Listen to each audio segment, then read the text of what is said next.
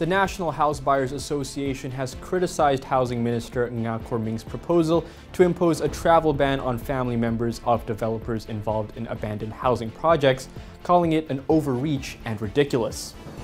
HBA's Honorary Secretary General Chang Kim Long said the association supports measures against developers who violate the Housing Development Control and Licensing Act 1966, but disagrees with penalizing innocent family members.